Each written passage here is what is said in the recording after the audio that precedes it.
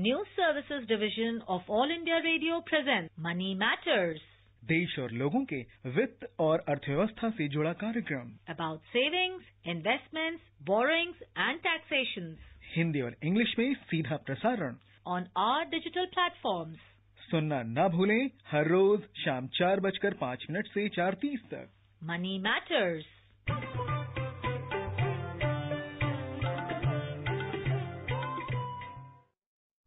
Welcome to this edition of Money Matters, a financial literacy program on our official YouTube channel and other digital platforms. A program in which we bring you information on personal finance like savings, investments, borrowings and taxation. Today's topic on Money Matters is Mediclaim and health insurance. You can send your queries regarding this topic, Mediclaim and health insurance, on our email ID moneymatters.air@gmail.com. I am Arjun Chaudhary and with me is my co-anchor in Hindi, Amit Goyal. नमस्कार, money matters कार्यक्रम में आपका स्वागत है। आकाशवाणी के आधिकारिक YouTube channel पर वित्तीय जागरूकता पर आधारित इस कार्यक्रम में आज का विषय है चिकित्सा और स्वास्थ्य बीमा। कार्यक्रम में आपके प्रश्नों का भी स्वागत है। प्रश्न भेजने के लिए हमारा ईमेल आईडी है moneymatters.air@gmail.com। कार्यक्रम पर चर्चा करने के लिए आज हमारे साथ मौजूद हैं वरिष्ठ आर्थिक पत्रकार उदयन रे। उदयन, कार्यक्रम में आपका स्वागत है। धन्यवाद। And on Money Matters today, our topic is Mediclaim and health insurance. We'll try and understand what is health insurance, how is health risk indemnified by hospitalization and the insurance company who have a tie-up, and if there is no tie-up, then what kind of treatment is afforded to the insurance policy holder. We have with us in the studio our eminent expert, Udayan Ray. Udayan, warm welcome to you on Money Matters. Thank you, Arjun. For the benefit of our listeners, do explain to us what is health insurance and why is health insurance so important in our day-to-day life?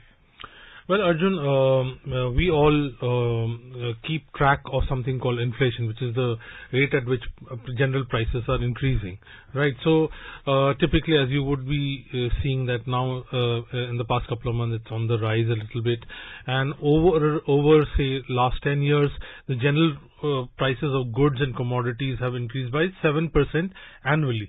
But I think the readers need to know, or rather the listeners need to know and understand that inflation related to healthcare, which is if you have to get hospitalized or you have got a serious illness which requires even after hospitalization some treatment or long-term treatment, that has been growing at the rate of about 15% to 17%, and that's substantial. So everything else is growing at about say 5, 6, 7%, and there's something that's growing at 15 to 17%. That's quite a bit. So what basically happens is, anytime if you don't have, let's talk about what happens if you don't have health insurance, right? So health insurance, what it does is, if there is God forbid, if there is some episode where you're hospitalized or get seriously ill and your income gets impacted, you cannot go to the office and your pay gets cut or whatever, or your savings has to be used. Health insurance, what it does is make sure that payments come from the insurance company so that you don't have to pay so much from your pocket. So the ideal thing is everything that you spend during a medical emergency gets plugged, dealt with, or if there's a blow, then it's something that you can absorb. But coming back, if you don't have health insurance, the problem is this, that if you have saved, say, 1,000 rupees or 10,000 rupees or 50,000 rupees, and then you have a hospitalization episode which costs you 25,000 rupees, for example, then you're left with only 25,000. So if you had been saving that money over like 5 years, then you're set back by quite a few years. You have to start back, if not from zero, then almost from a lower base. A lot of times also what also happens, Arjun, is because you don't have enough savings, and if you're not covered with insurance, you end up taking loans. So what happens is, not only do you lose your savings, but your future income also gets impacted, because your family or you yourself will have to sort of pay back those loans. Apart from that, as I mentioned, your income earning capability could get impacted, So suppose you need physiotherapy even after hospitalization, and you cannot do a regular job. So that's an impact that's happening. People in your family can get impacted. Now, one of the most important things that's worth mentioning in a program like this, Arjun, is that one of the main causes for people, especially those who are in the not so well-off section of our country or any other country, is medical emergency. One big medical emergency, Arjun, and people from being okay, well-to-do, reasonably well-to-do, go under the poverty line, or they have become very vulnerable. So these are the many reasons why you should be having health insurance or something which is covering you for medical risks. And the good part is you've got these financial products called health insurance plans, which try to take care of most of these emergencies. So basically what they do is if you have a health insurance coverage, whether it's from the government or it's from the employer or by yourself, what happens is whenever that emergency happens, you end up spending money. This coverage kicks in, these payments happen. Sometimes you have to first pay and then you get reimbursed, and sometimes it's cashless. The other very important point out here, or stat that we need to point out to the viewers and listeners to this program, is that in India, Arjun, out of 100 rupees, an average Indian who's spending on health insurance, shall I say health expenses, almost about 65 to 70 rupees is coming through people's pockets. So what's happening is, on an average, an Indian is very vulnerable to medical emergencies without actually realizing. And that's why, Arjun, in some of the programs that we have been doing in the series and otherwise also on All India Radio, we have been talking about these programs that have been launched by the government, which tries to give a minimum medical sort of protection insurance to an average Indian. Apart from that, one of the reasons why people should by themselves be going for health insurance plans and not just rely on government plans or employer plans is because these days healthcare expenses are going up so rapidly, and that's also because the quality is improving. And therefore what happens is that even if you get first you need to have a coverage, then you must have adequate coverage. So some of these plans actually don't give you adequate coverage. That's why you need to go for a medical insurance plan yourself. So this is roughly the backdrop in which one needs to look at health insurance. Udayan, आपने बहुत सारी चीजें बताई, तो अगर मैं इसको एक आम आदमी की तरफ से समझने की कोशिश करूं कि मेडिक्लेम या चिकित्सा स्वास्थ्य बीमा की अगर बात की जाए, तो भारतीय परिप्रेक्ष्य में आपने बहुत सरल शब्दों में बताने की कोशिश करी कि जरूरत क्या है। अब मेरा इसके लिए जो बेसिक सवाल आते हैं वो सबसे पहले ये है कि भाई हमें इसकी जरूरत क्यों है, और जरूरत के बारे में बहुत सारे आपने उदाहरण पेश किए। अब दूसरा मेरी जानकारी मैं जो जानना चाहूंगा वो ये है कि क्या इसके लिए कोई मिनिमम एलिजिबिलिटी क्राइटेरिया है कि आप किस उम्र में ले सकते हैं, आपका जितनी भी आपकी आय यानी जितनी इनकम है उसका कितना गुना आप इंश्योरेंस करा सकते हैं, क्या इस तरह की कोई एलिजिबिलिटी या कोई बाध्यताएं हैं इसमें या नहीं है? इसके साथ साथ बहुत सारे मेरे और जुड़े हुए सवाल होंगे जो निश्चित तौर पे हमारे श्रोता जानना चाहेंगे कि कितना कवरेज मिल सकता है, इसकी क्या, इस पॉलिसी की जो लेते हैं उसकी वैलिडिटी क्या होती है, अगर हम अपने जो इंश्योरेंस प्रोवाइडर है उसकी सेवाओं से संतुष्ट नहीं हैं तो क्या हम इसको पॉलिसी को पोर्ट करा सकते हैं, यानी किसी दूसरे इंश्योरेंस प्रोवाइडर के पास जा सकते हैं बिना किसी अपनी इसके में बदलाव किए हुए? इस तरह के तमाम सवाल हैं। सबसे पहले ये कि इसके लिए जो मिनिमम एलिजिबिलिटी क्राइटेरिया है वो क्या है? देखिए, इसमें कवरेज अगर मान लीजिए कोई 18 साल से कम की उम्र है तो उसकी जो जाहिर है वो अर्नर मेंबर नहीं होगा, अर्नर मेंबर नहीं है, तो वो अपने पेरेंट्स के साथ उनको कवरेज मिल सकती है। जो उनके माता पिता हैं, जो भी हैं, वो उनके साथ पॉलिसीज में कवरेज हो सकती है। ठीक है, अगर वो 18 से ऊपर निकल जाते हैं तो फिर उनकी कवरेज एक सेपरेट प्लान में लाने की जरूरत होगी। और जैसा कि जहां तक अमाउंट के बारे में सवाल है, ये तो आपके आपको देखना पड़ेगा आपकी आय और आपके पास जो सुविधाएं हैं वो कैसी हैं। मान लीजिए आपके आसपास जो हॉस्पिटल्स हैं वो ऐसे हैं जैसे चैरिटेबल इंस्टीट्यूशंस हैं, चैरिटेबल ऑर्गेनाइजेशंस हैं, वो जहां पे खर्चे उतने ज्यादा नहीं हैं। आप एक बहुत बड़े शहर में नहीं है, Tier 3 टाउन में है या मोफसल एरिया में है, तो वहां पे शायद खर्चे उतने नहीं होंगे वनस्पत इसकी कि आप मुंबई या दिल्ली में हो। But there is also some assured. Yeah, some insured is there, but the point is, first is, the question is, agar aap, if you're going to go into the hospital, you'll be going to the nearest possible hospital which is eligible. Okay, right? We also need to remember this Mediclaim that you mentioned. It's a kind of health insurance which is primarily for hospitalization. So you're going to get admitted to a hospital. For those expenses, you need to be covered. So then the policy also defines, that you must have so many beds. You need to be hospitalized for at least a day. Okay, so all these things. So basically आपको जो करना है वो ये है कि कोई अगर मेडिकल बीमा आपको बेच रहा है या एजेंट है या बैंक से आप खरीद रहे हैं, तो वहां पे जाके ये डिटेल आपको जानने की जरूरत है कि ये कौन सा प्रोडक्ट है, क्या है उसमें, हिसाब किताब क्या है। पर आपको कुछ तो कवरेज चाहिए। अगर आप हॉस्पिटलाइज्ड होते हैं और या आप जानते हैं आपके फैमिली में कुछ एक हिस्ट्री है या आपकी हेल्थ की कुछ हिस्ट्री है, तो फिर आपको एक सर्टेन अमाउंट तो आपको रखना ही पड़ेगा। याद रखिए कि हमारे देश में हमारी लाइफ एक्सपेक्टेंसी, हमारी जो जीवन की अपेक्षा है कि कितना लेंथ होगा, वो बढ़ती चली जा रही है। तो इसका मतलब क्या होगा, after a point of time, आपका 58 या 60 साल की उम्र के बाद आपको जो सबसे बड़ा खतरा है वो हेल्थ से है होगा। तो इसका मतलब ये है कि आपको जो सम इंश्योर्ड जो अर्जुन का, वो आपको ज्यादा से ज्यादा बढ़ाते जाना पड़ेगा, क्योंकि आपको आपकी जरूरतें बढ़ती चली जाएंगी। तो ये अमाउंट जो है वो शुरुआती दौर में आप एक छोटे से अमाउंट के साथ स्टार्ट कर सकते हैं और धीरे धीरे करके बढ़ा सकते हैं। कुछ ऐसी पॉलिसीज हैं जो टॉप अप अलाउ करती हैं, कुछ ऐसे हिसाब किताब है जहां पे आप जोड़ सकते हैं। अच्छा, अब रही बात यहाँ पे कि इसकी अफोर्डेबिलिटी की बात। एक चीज जो बहुत अच्छी बात यहाँ पे है वो आपको इसके साथ टैक्स में छूट मिलती है। सेक्शन 80D के तहत अगर आप 60 साल से कम आपकी उम्र है तो 25,000 सालाना पर इंडिविजुअल आपको छूट मिलेगी। अगर आप अपने पेरेंट्स का ख्याल रख रहे हैं जो डिपेंडेंट है, आप पे आश्रित है, तो 25,000 एक्स्ट्रा, क्योंकि आपने उनके लिए प्रीमियम का जो भुगतान किया।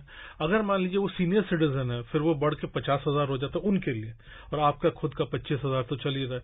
आप दोनों सीनियर सिटीजन अगर अपने सीनियर सिटीजन पेरेंट्स के लिए कर रहे हैं तो उसके ऊपर तो 1 लाख रुपए हो गया। इसके अलावा 5,000 रुपए के जो चेकअप्स होते हैं, प्रिवेंटिव हेल्थ चेकअप्स, वो भी 80D के तहत आता है। तो अगर आप शुरुआती दौर में, मान लीजिए कई लोग कहते हैं अभी तो हम यंग हैं, अभी हमें लाइफ इंश्योरेंस की क्या जरूरत है, हमारा कोई हाँ, पर हेल्थ का जो है वो तर्क यंग उम्र में, कम उम्र में हेल्थ का वो तर्क फिट होता ही नहीं। तो अगर जैसे आपने कमाना शुरू किया तभी से आपको हेल्थ इंश्योरेंस के बारे में ख्याल रखना पड़ेगा। जिस तरह से हम लाइफ इंश्योरेंस की अपनी बात करें तो लाइफ इंश्योरेंस में जैसे एक काफी लंबा पीरियड होता है, 20 साल, 25 साल, 30 साल, इस तरह से जो पॉलिसी की टर्म होती है। तो मैं एक आम उपभोक्ता के तौर पे जानना चाहूंगा, क्या मेडिकल पॉलिसी जो मेरी समझ से सामान्यतः 1 साल या 2 साल के लिए होती है, क्या इसमें भी इस पीरियड को एक साथ एकमुश्त तौर पे बढ़ाया जा सकता है, या हर साल इसको रिन्यू कराना ही पड़ेगा और जो भी उसके नॉर्म्स होंगे उसको पूरा करते हुए जाना पड़ेगा? देखिए, अब ज्यादातर जो प्रोडक्ट्स हैं अमित, जैसे कि हम लोग जानते हैं, वो 1 ईयर प्रोडक्ट्स होते हैं। ऐसे भी प्रोडक्ट्स हैं जो 2 साल के हैं, शायद कुछ ऐसे प्रोडक्ट्स भी हैं जो कुछ एक में है जिसमें आपको सुविधा देते हैं कि अगर आप 3 साल का प्रीमियम एक साथ दे दें और तो आपको उसमें थोड़ा सा प्रीमियम में आपको बेनिफिट्स मिलते हैं। पर इसमें ये जो है ये आप क्या हो रहा है कि हर साल नए प्रोडक्ट्स आते चले जा रहे हैं। तो आप अगर एक सर्टेन कुछ बेनिफिट्स अगर आप ले रहे हैं और आपकी जरूरत, जैसे मैं कह रहा हूं, आपकी जरूरत मेडिकल की रिस्क को कवर नहीं, वो बढ़ेगी, कम नहीं होगी, ठीक है ना। तो अगर ऐसा है तो उसमें आप एक प्रोडक्ट में हेविली इन्वेस्टेड या हेविली एक्सपोज्ड होने की जगह में अगर आपने ज्यादा से ज्यादा आपने 1 साल या 2 साल का लिया, फिर आपने देखा क्योंकि आपकी जो हेल्थ है, मान लीजिए कोई 40 साल का है और 45 साल की उम्र में जरूरतें हर दिन बदल जाती हैं। आपकी हेल्थ जो हेल्थ इंश्योरेंस कंपनी भी है, एक 45 साल के आदमी को जिस तरीके से देखता है और 40 साल के आदमी को जिस तरीके से दोनों में फर्क आएगा, फर्क है। एक चीज और हमें याद रखना है कि आप जैसे जैसे आपकी उम्र बढ़ती चली जाएगी, हेल्थ इंश्योरेंस में बीमा का जो रकम है वो बढ़ेगा, ठीक है। और कुछ एज पॉइंट्स हैं जहां पे वो सब्सटैंशियली बढ़ जाता है। 45 की उम्र एकदम से बढ़ता है, 50 की उम्र में फिर से बढ़ता है, तो वो हमें याद रखना पड़ेगा। अगर हम क्लेम नहीं करते हैं तो हमें एक नो क्लेम बोनस मिलता है जो जुड़ता चला जाता है और 5 साल तक का एक ब्लॉक बन जाता है, ठीक है। तो वो इस तरीके से, तो मान लीजिए आप 1 लाख रुपए का अगर आपका सम इंश्योर्ड है, ठीक है, तो हर साल अगर आपके मान लीजिए 10-10 हजार करके नो क्लेम बोनस मिल रहा है तो 5 साल में आपका 1.5 लाख हो गया, मतलब 1 लाख बेस और 50,000 का एक्स्ट्रा कवरेज हो गया। You're just listening to our discussion on the topic Mediclaim and health insurance with our expert Uday and Ray on Money Matters, which is a program on our News on Air official YouTube channel. You may ask questions in the comment section of the YouTube channel and through our email ID moneymatters.air@gmail.com. कार्यक्रम में एक बार फिर आपका स्वागत है। उदयन, हम चर्चा कर रहे थे इस बारे में कि पॉलिसी किस तरह से ली जा सकते हैं। तो पॉलिसीज के चर्चा के बारे में मैं अपने श्रोताओं को एक बार दोबारा से याद दिला दूं कि आज हम चर्चा कर रहे हैं चिकित्सा और स्वास्थ्य बीमा पर, और कल इस कार्यक्रम में हम बात करेंगे कॉन्ट्रैक्ट फार्मिंग यानी अनुबंधित खेती पर। उदयन, एक चीज वापस से मैं आपको शुरुआत में लेके जाऊंगा। आपने बात करी ये जो चिकित्सा या स्वास्थ्य बीमा है यानी मेडिक्लेम है, ये एक व्यक्ति के लिए पॉलिसी हो सकती है या एक परिवार के लिए पॉलिसी हो सकती है। तो उसमें आपने बिल्कुल साफ साफ बताया कि अगर आप बालिग यानी 18 वर्ष तक की उम्र के हैं तो परिवार का हिस्सा बन सकते हैं। इस तरह से मतलब ये फैमिली पॉलिसी का भी प्रावधान इंश्योरेंस कंपनियां देती हैं, और आप सिंगल पॉलिसी एक व्यक्ति के लिए भी इस तरह की का स्वास्थ्य बीमा ले सकते हैं। और दूसरी चीज जो आपने बताई कि इस तरह के प्रीमियम पर आपको आयकर की विभिन्न धाराओं के अंतर्गत कुछ छूट मिलती है, लेकिन जहां तक मैं समझ पा रहा हूं जो आयकर में नई छूट का भी एक दायरा पेश किया गया है, उसमें भी क्या इस तरह की छूट अभी भी अलाउड है, या अगर चूंकि आप नए आयकर की धाराओं के अनुसार जिसमें कि अभी आपको चॉइस दी गई है वित्त मंत्रालय की ओर से कि आप पुराने हिसाब से भी आयकर दे सकते हैं, नए हिसाब से भी दे सकते हैं, तो उसमें भी इस दोनों में मेडिक्लेम पॉलिसी में छूट बरकरार है या पहले में है दूसरे में नहीं? जहां तक मेरा ज्ञान है वो नहीं है, पर अमित यहाँ पे कहना बहुत जरूरी है, ये मेरा निजी राय है और कई लोगों का ये राय है कि जब आप बीमा ले रहे हैं तो एक खतरे से आपने खुद को अपने बचाने के, तो कर में छूट हो या ना हो वो आपका वो इंतजाम आपका पुख्ता होना। ये कोई बचत प्रस्ताव नहीं है, ना वही बचत कोई वो है, तो ये आपकी स्वास्थ्य की रक्षा के लिए है। तो इसलिए आपको एक स्वास्थ्य में होने वाले भविष्य के किसी खतरे को रोकथाम करने के लिए आप अपने आप को समुचित सुरक्षा प्रदान कर रहे हैं और अपने परिवार की भी सुरक्षा कर रहे हैं। दूसरी चीज इसकी मैं अगर डिटेल में आऊं तो जिस तरह से एक परिवार को कितना बीमा लेना चाहिए उसके बारे में आपने भी चर्चा करी। क्या जो बीमा की पॉलिसी होती है तो बहुत सारी चीजें होती हैं कि बहुत सारे क्लॉजेज होते हैं, किस चीजों को ध्यान रखना चाहिए, जैसे कि हॉस्पिटलाइजेशन होता है तो आप कितने तक का जो कमरा है वो आपको मिलेगा और कितने तक की स्वास्थ्य सेवाओं का सुविधा आप उठा पाएंगे, इस बारे में भी क्या इसमें बहुत सारी चीजें होती हैं, या आपका जितना भी सम इंश्योरेंस मतलब जितना भी बीमा धन है वो आप एक साथ इस्तेमाल कर सकते हैं, फेजेस में कर सकते हैं, इस बारे में थोड़ी सी हमको जानकारी दें। देखिए सबसे ये इस सवाल में मैं आऊंगा, पर इससे पहले ना हमें ये बताना जरूरी होगा कि कुछ कैटेगरीज होती हैं हेल्थ इंश्योरेंस प्लान्स की, तो उससे आपको थोड़ा सा समझ में आ जाएगा, क्योंकि आपने एक प्रॉब्लम बताया उसको कैसे सॉल्व किया जा सकता है। अब जो हेल्थ इंश्योरेंस जो है मेडिकल इंश्योरेंस बोले, हेल्थ से जुड़ी हुई जो इंश्योरेंस है, इसको जनरल इंश्योरेंस कंपनी प्रोवाइड करती है, ठीक है, और लाइफ इंश्योरेंस कंपनी भी प्रोवाइड करती है, और उनके नेचर थोड़ा सा अलग है। तो सबसे पहले जनरल इंश्योरेंस कंपनी क्या प्रोवाइड करती है? जनरल इंश्योरेंस कंपनी जो है आपको इंडेमनिटी पॉलिसी प्रोवाइड करती है, तो उसमें क्या है कि आप उससे प्रॉफिट नहीं कर सकते, ठीक है ना। तो इसका मतलब आपको जितना खर्चा हो रहा है उस खर्चा से स्टार्ट हो रहा है, तो उस खर्चे का कौन सा वाला हिस्सा जो है हेल्थ इंश्योरेंस कंपनी जाके कवर करे। मान लीजिए 1 लाख रुपए का खर्चा हुआ, तो वो कौन से हिस्से थे जो पॉलिसी में कवर होते थे, उस हिसाब से होता है। तो एक बहुत इंपॉर्टेंट डिफरेंस जनरल इंश्योरेंस और लाइफ इंश्योरेंस कंपनीज में ये है कि दोनों अगर हेल्थ से जुड़ी हुई सुविधा दे रही है, बीमा की सुविधा दे रही है, तो हेल्थ इंश्योरेंस में क्या होगा, जो जनरल इंश्योरेंस कंपनी में जो आपका खर्चा है वहां से स्टार्ट होगा। लाइफ इंश्योरेंस कंपनी में अगर आप अपने आपका प्रोडक्ट मान लीजिए राइडर है या health life basically health insurance product ही है, पर उसमें एक लाइफ इंश्योरेंस जुड़ा हुआ है क्योंकि वो लाइफ इंश्योरेंस कंपनी से, वो उसमें लमसम पे आउट होता है। मान लीजिए आपको कैंसर से जुड़ी हुई या क्रिटिकल इलनेस से जुड़ी हुई बात है, तो आपको जो एक मुश्त रकम उस वक्त दिया जाएगा। तो एक ये फर्क हमें करना जरूरी है। कई बार ये दोनों का कॉम्बिनेशन आपको चाहिए होता है, एक हेल्थ इंश्योरेंस वाले साइड के प्रोडक्ट्स चाहिए होते हैं और एक लाइफ इंश्योरेंस वाले साइड के प्रोडक्ट्स चाहिए होते हैं, क्योंकि आपको डायग्नोसिस में मुश्त रकम की भी कई बार जरूरत पड़ती है। ठीक है, अब चलिए आते हैं हम जनरल इंश्योरेंस वाले, जिसके बारे में जैसे अर्जुन ने कहा मेडिक्लेम वगैरह वगैरह। तो जैसे हमने कहा था हेल्थ, उसमें हॉस्पिटलाइजेशन ज्यादातर कवर होता है। अब इसमें अमित, जैसे कि हम जानते हैं, इसमें दो कैटेगरी के पॉलिसीज हैं। एक तो इंडिविजुअल हेल्थ प्लान है, जहां पे मान लीजिए आप, मैं और अर्जुन, हम तीनों एक ही परिवार के हैं, तो हमारे अलग अलग सम इंश्योर्ड होगा। ठीक है, आप अलग एक के नाम पे, तो लिमिट जो है इंडिविजुअल लिमिट्स है। ठीक है, अगर एक मोटे रूप से आपको, अगर मान लीजिए हम एक ही परिवार में और हम फ्लोटर प्लान जो एक और कैटेगरी में, तो फिर क्या होगा, मान लीजिए हमने इंडिविजुअल प्लान में एक लाख का तीनों का था, उस केस में क्या होगा 3 लाख का फैमिली का कवर होगा। और मान लीजिए जितने बार भी क्लेम होता है, जब तक वो 3 लाख खप नहीं जाता है तो वो इस्तेमाल होता रहेगा।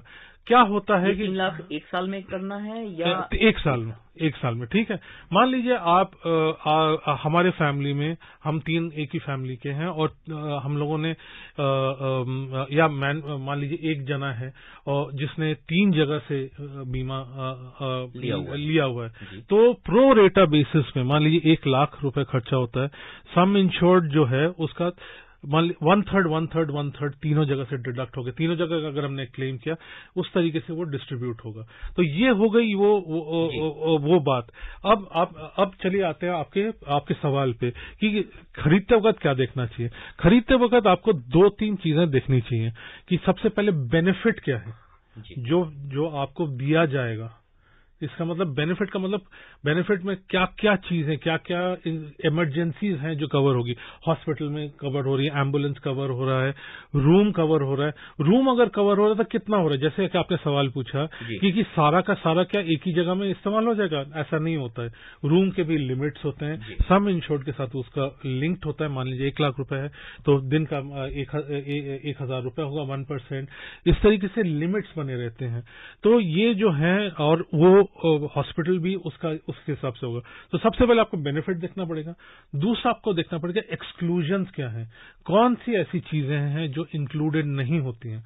और सबसे बड़ी जो इसमें एक्सक्लूजन्स में आता है कि पुरानी जो इलनेसेस हैं वो कवर होती नहीं है, तो उसको प्री एग्जिस्टिंग डिजीजेस बोला जाता है। एक्सक्लूजन तो बहुत सारी होती हैं, पॉलिसी डॉक्यूमेंट में होती हैं, पर प्री एग्जिस्टिंग डिजीज जो कि आपके मान लीजिए जिस साल जब आप ले रहे थे पॉलिसी, उसके 4 साल पहले तक अगर आपके कोई इलनेस रही है और वो लिस्ट में है, तो फिर उन चीजों की आपको ट्रीटमेंट नहीं मिलेगी। तो खरीदते वक्त आप कितना प्रीमियम दे सकते हैं, आपको बेनिफिट्स क्या मिल रहा है, एक्सक्लूजन्स क्या है, ये सब चीजें देखनी पड़ेंगी। वो आपका जो सर्विस प्रोवाइडिंग होगी, बीच में अगर थर्ड पार्टी एडमिनिस्ट्रेटर्स होते हैं जो कंपनी से आप सीधी तौर से आप इंटरैक्ट नहीं करते, आप हेल्थ इंश्योरेंस प्लान लेते हैं तो टीपीए होते हैं जिनके थ्रू से आपकी प्रोसेसिंग होती है, तो वो उनका रेपुटेशन कैसा है, ये कुछ बातें हैं जो आपको मेडिकल बीमा लेते वक्त ध्यान में रखना है। Udayan, do tell us, our listeners, about disclosures required and mandatory health checkups. If you're under 45, is it required, or is it required only when you're above 45? Well, Arjun, it pretty much depends on what is sought by the insurance company concerned. When you're very young, typically when you're very young, the benchmarks are not that stiff, whether it's life insurance companies or whether it's general insurance companies. But if you, as you move along, obviously people are going to test a lot more, and depending on your health condition. So suppose you're very healthy, you're like doing a marathon, and I'm lazy and I've put on weight, so there's a pretty good chance that even if you are staying at the same home, eating the same food, you'll be paying lesser premium and I'll be paying more because the risks to the company is more, right? So it's pretty much depends on individual's own health status, and that's how the premium gets determined.